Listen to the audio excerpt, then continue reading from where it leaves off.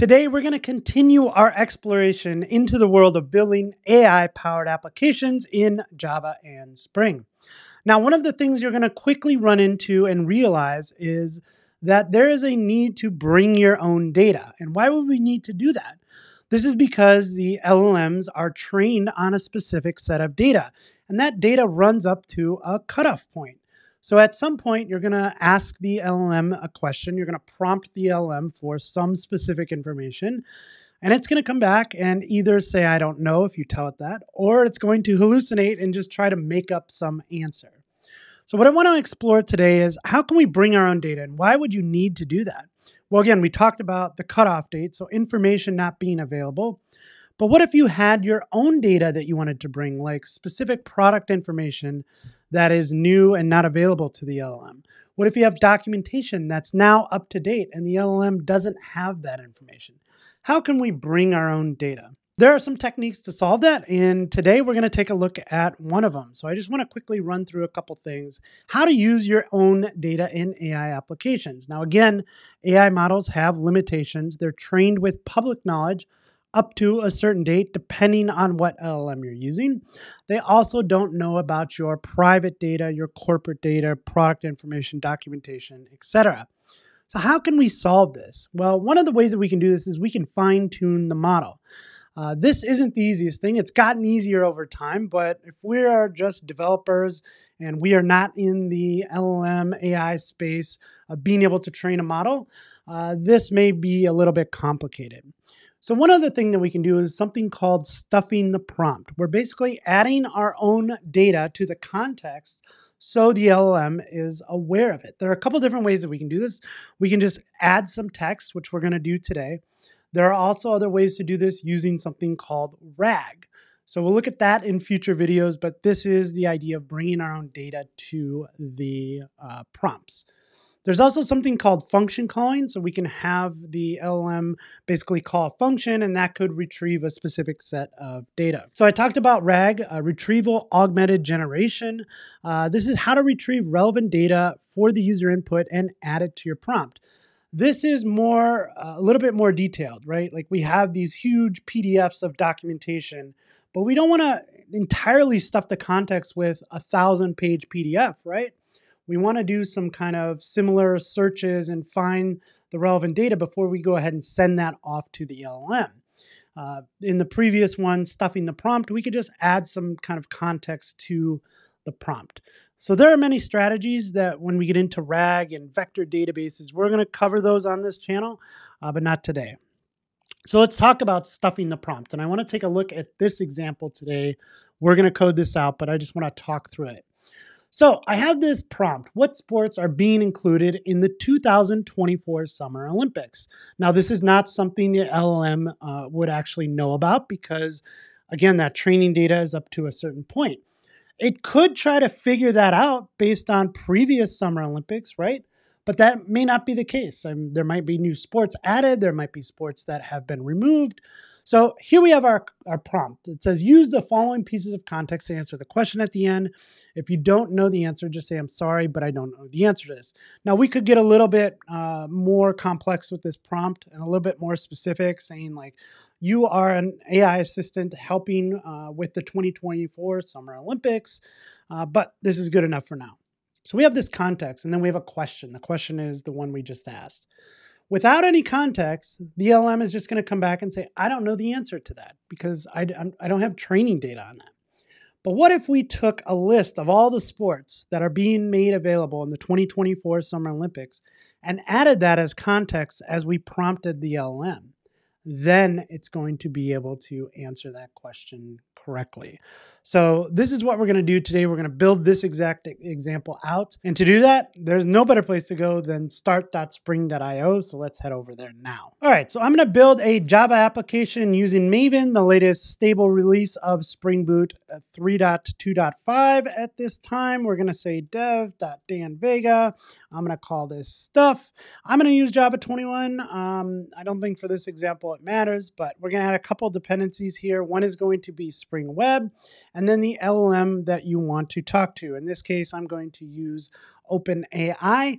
I've been using OpenAI for a lot of these examples, but again, Spring AI works with a lot of different LLMs, and we're going to explore that in the future. But just to kind of stick on this pattern that we've been on, I'm going to stay with OpenAI. And that is all we need to get this example up and running. I'm going to go ahead and generate this project. We will go ahead and download the zip. You can open it up in whatever text editor or IDE you're most productive in. I'm going to open it up in IntelliJ Ultimate Edition. And with that, let's go ahead and write some code. All right, so here I have my application open. Before we run it, we're going to do a couple things. First, in application.properties, I have my OpenAI API key in here as an environment variable. So if you're just testing this out, you can just kind of paste this in here. But I advise extracting this to some kind of environment variable so you don't push this up to GitHub with your key exposed. Now, we've done this before in my Spring AI introduction video. So if you haven't done that, go ahead and go back to that one and start there and then come back to this. So that will get us up and running. I'm going to go ahead and create a new class. We're going to call this the Olympic controller. And this is going to be a REST controller. We are going to go ahead and set a request mapping of /Olympics, and that should get us off and running. Now, the first thing that we need is a chat client. Again, go back to the Spring AI introduction video if you're not sure what that is. So we're going to say private final chat client, call it chat client. We'll get that through constructor injection, and we should be ready to go. Now, I am going to create a method here. Let's say for a get mapping of /2024. We could call this summer, but that is fine. So what I want to get back from this is a string. We'll say get 2024 Olympic sports. And this will take a couple of things, but we'll come back to that. So let's say that we are going to need a couple of parameters. The first request parameter will be a message. And this is basically what are we asking of the LLM. And so we'll set a default value here, which is what sports are being included in the 2024 Summer Olympics, right? So we could probably ask other questions of this, but that's a good start. We'll assign this to a string, and we'll call this the message. And we'll have another request param here. This will be called, let's see, value is equal to stuff it. This will just be a Boolean, whether or not we want to kind of stuff the prompt. So I'm going to say this is false by default, and we'll say Boolean stuff it, right? So that should give us what we want. All right, now we can begin to build this out. So the first thing I need is the prompt template. We saw it in the graphic as we started this tutorial. But I want to externalize this. So I'm going to go ahead and open up my resources, and I'm going to create a new directory called prompts. So let's spell that right, Dan.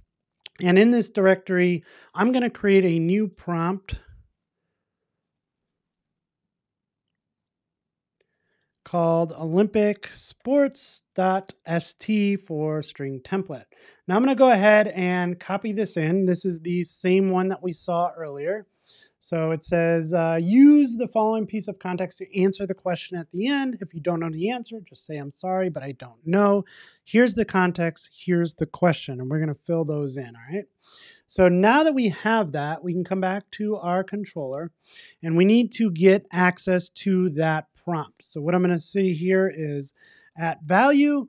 And what we're going to do is we're going to get this from the class path. And this is going to be under prompts and olympicsports.st, right?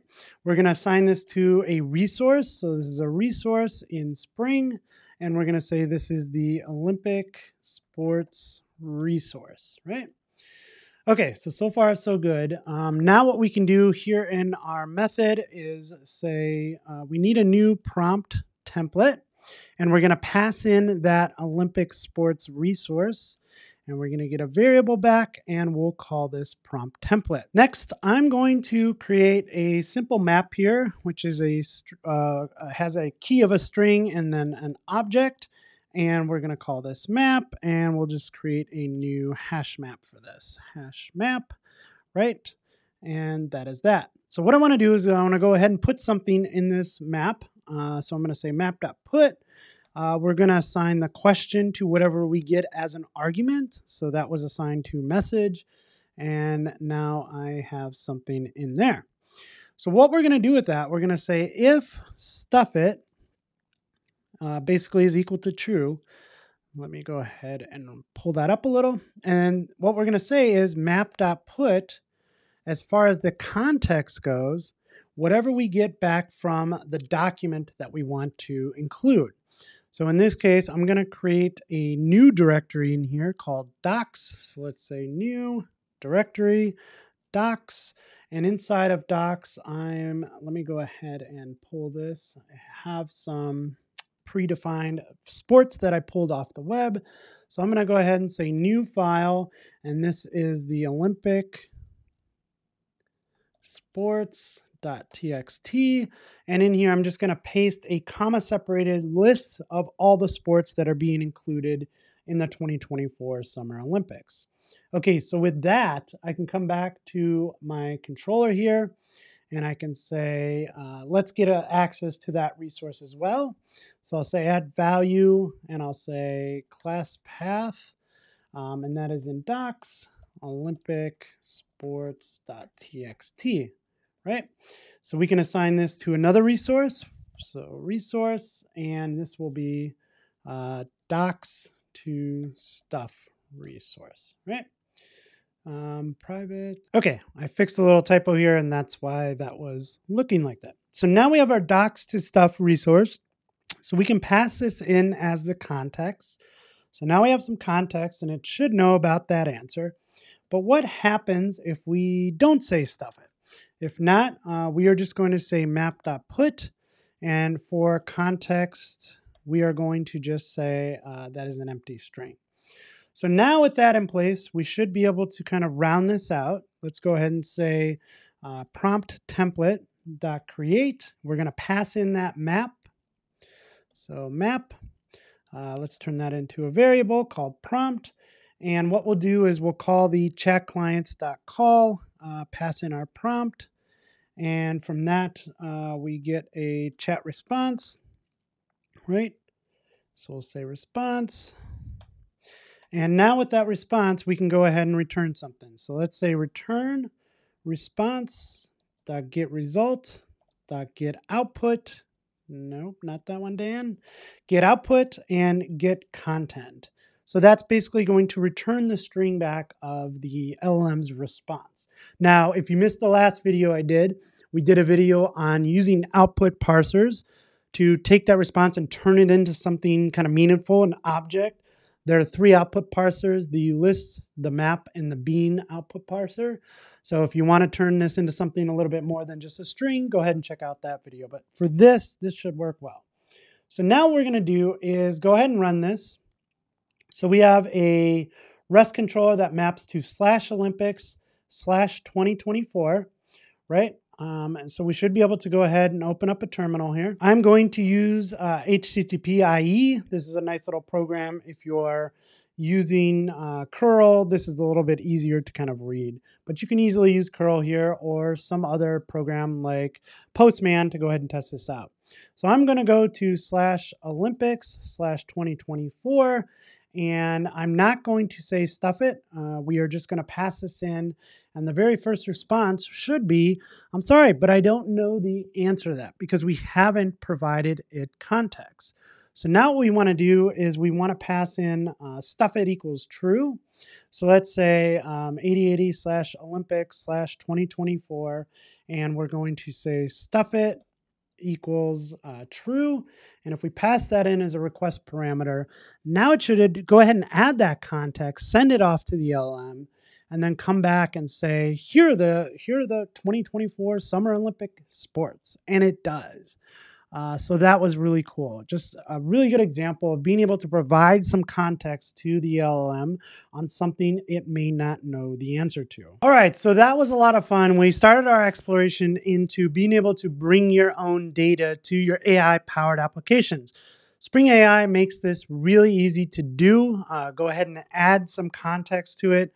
We saw a good example of that today. At the beginning of this tutorial, I talked to you about some different methods to do this. One of which is stuffing the prompt, which we did here today. Another is RAG. This is a little bit more detailed. We're going to get into this in the next few videos. I have some exciting examples to share with you on that. And another is function calling, and we'll see if we can't whip up some examples for that as well. So if you are working in AI using these LLMs like OpenAI, and you need to augment it with some data, whether it's just something simple like this or a little bit more detailed where you're kind of bringing your own documentation or product information, there are answers to do this. And again, Spring AI makes this really easy. So hey, if you found this useful, friends, do me a big favor. Leave me a thumbs up, subscribe to the channel, and as always, happy coding.